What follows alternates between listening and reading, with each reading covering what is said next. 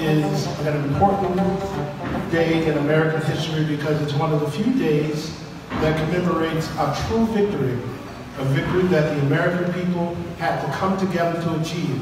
It's a political victory. It's a legislative victory.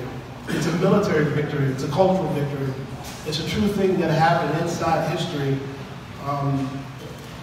It's important for us to come together and to remember how we work together across racial lines, across political lines, across cultural lines, and space and time, to make America's greatest victory a reality. And I do believe that the abolition of slavery was, in fact, the greatest victory that this country has ever achieved. So, what I'd like to do now is sort of give you a sense of how I view Juneteenth. It's a delicate balance. We are here to honor and commemorate people who were sold as property, who had no control over their personal, political, economic, spiritual destiny. We are here to remember that there are significant social injustices. There are long-term pain points that we all need to confront. But we are also here to ensure that we remember that Juneteenth is a celebration. Most people don't know that when the news was handed down after 2.5 years, there were fireworks, there was cause for celebration for the first time in the lives of some people who have been in this country for 40, 50, 60 years, had nothing to celebrate. And so we must also remember that this is a celebration.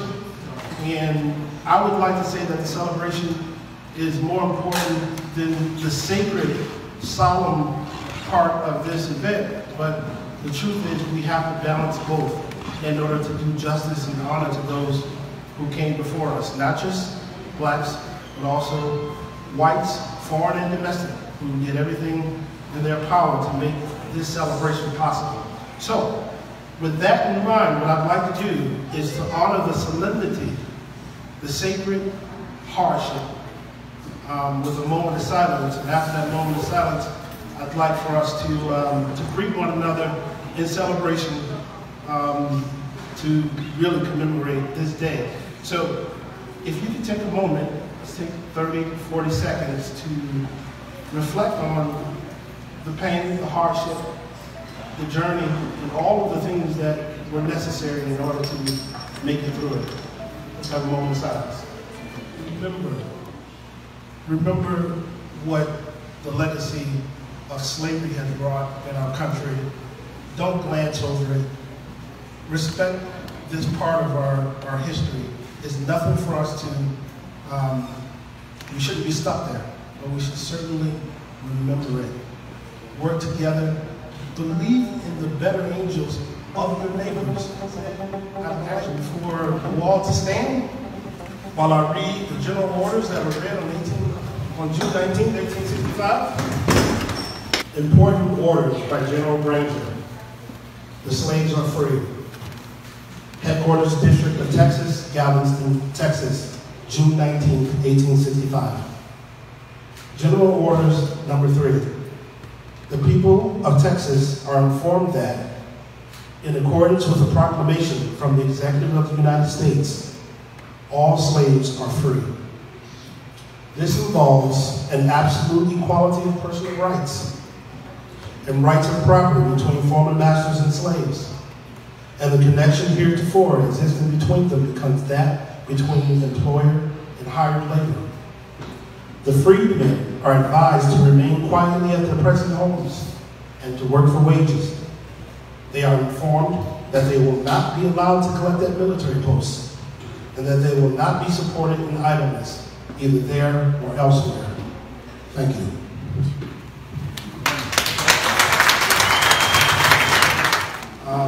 There are more people enslaved today than ever before. 40 million people find themselves in bondage.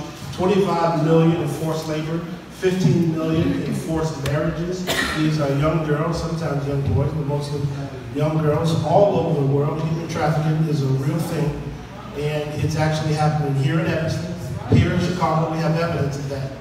So this is a real thing. Another thing I'll say is the discussion about reparations. This is an important discussion that I think we're going to have more and more, especially as the presidential election ramps up. Regular business. Many of them have profited from slavery over the years. One is Aetna. Aetna, actually, which is the largest health insurance company in America now, I believe, they basically insured the sort of the livelihood of slaves. So if slaves died, you could take out an insurance policy on your slave, and they made sure that you know, if one of your slaves met at a time of death, you know, you could reap insurance benefits from that. Another is J.P. Morgan Chase, who took 13,000 slaves as collateral, and when people couldn't pay their loans, they actually took 1,200 slaves and owned them. So J.P. Morgan Chase is one of those two. I actually banked with J.P. Morgan Chase, but we forgive, we never forget. Another company is the railroad company, CSX and Norfolk Southern. They would rent, slave owners would rent their slaves to the railroad companies. So there is a lot of blame to go around. What reparations look like is a question for us all to determine together, I think, if in fact it happens one day. One of the really interesting ones for me is the Brooks Brothers. They actually manufactured and sold slave clothing. This particular piece here, a friend of mine commissioned me to do it because they had reopened the story of Emmett Till. He was a Chicago kid from the South Side, 14 years old, went down to Mississippi for vacation for the summer. So he was tortured, brutalized in every way possible. When his mom saw his body, it was grotesque. And she demanded that he be in an open casket so that the world could see what they had done to her boy. And when I was given this task, I tell people it was the hardest portrait I've ever done because I felt it so much spiritually. I felt that he was telling me through his essence that I don't want to be left to look like that person in the casket. I want people to remember me for who I am and who I was and what I look like. And he was a gorgeous young man. And so this is my effort at Emmett Till and my contribution to the story of his life, because that was before the Civil Rights Movement. Rosa Parks was after this incident, and everything else was after this incident. Hey, Robin's here, our old person. She said that. I'm saying it. It's really nice. Let's get these other folks around the applause. The 4C Powell Foundation was founded by me because my father was a great man. Taught all of his kids to work ethic. He taught all of his 9 children to work ethic. And my dad cleaned a lot of houses on the North Shore. He raised 9 of us.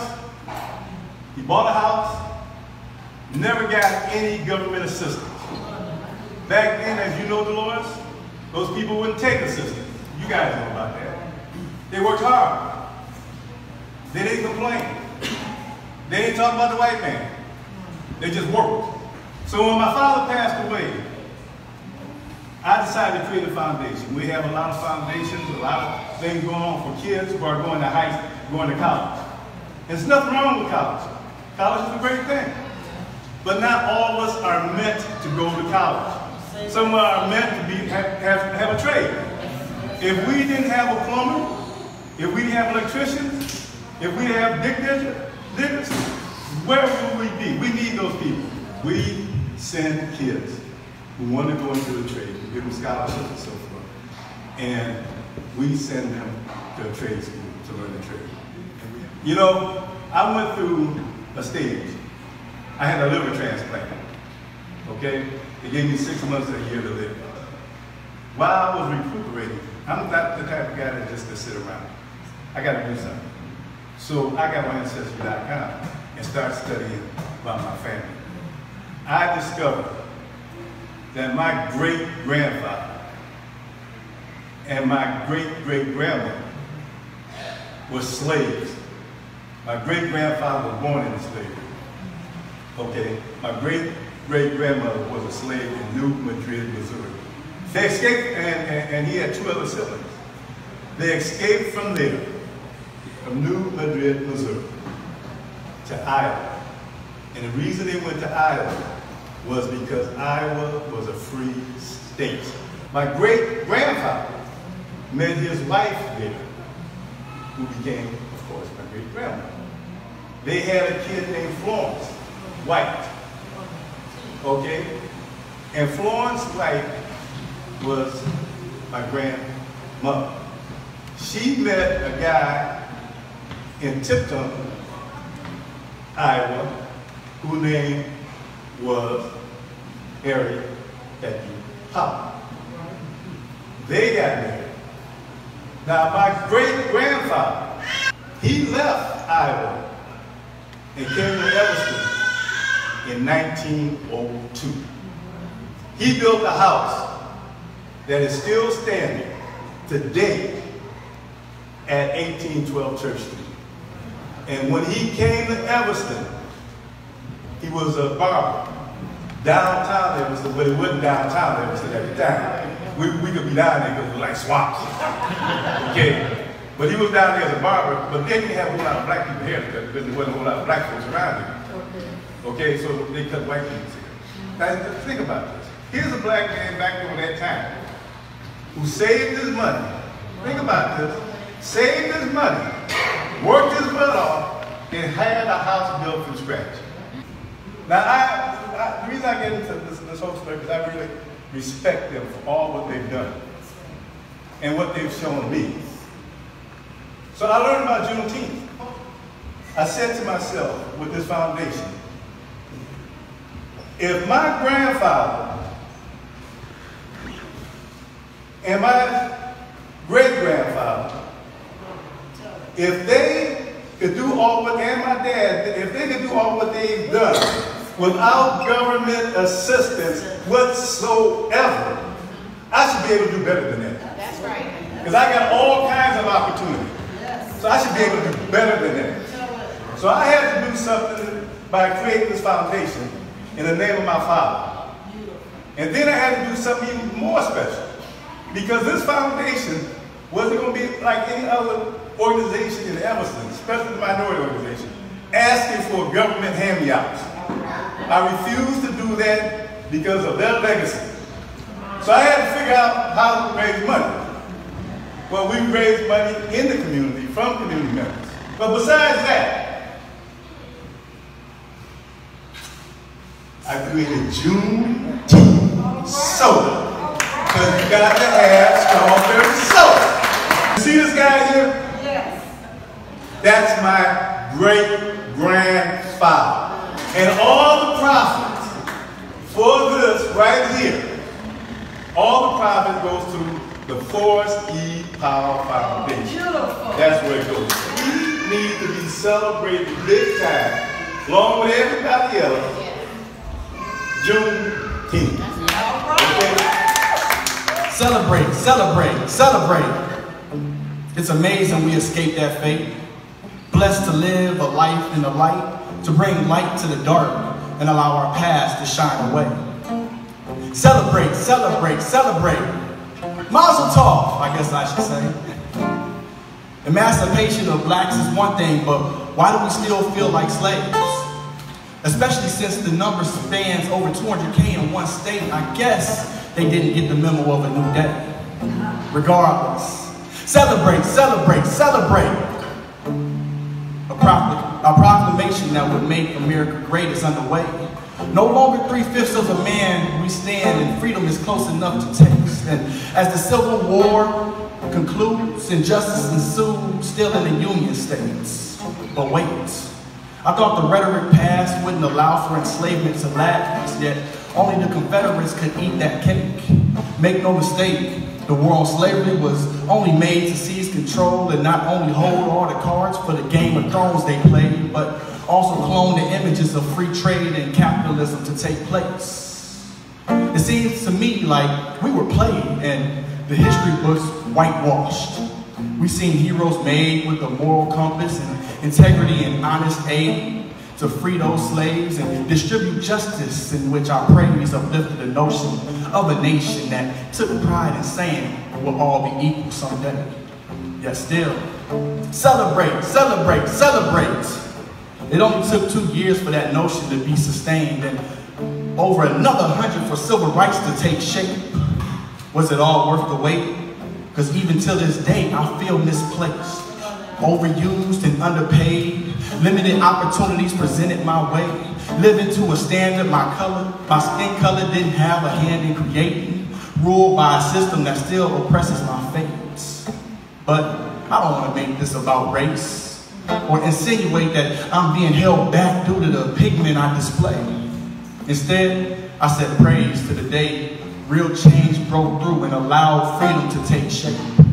June 19th, 1865 will forever be a monumental day. So, celebrate, celebrate, celebrate, and never forget.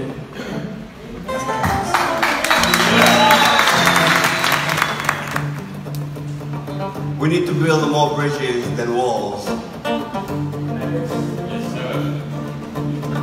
Well, these kids will play, feel like they all the same.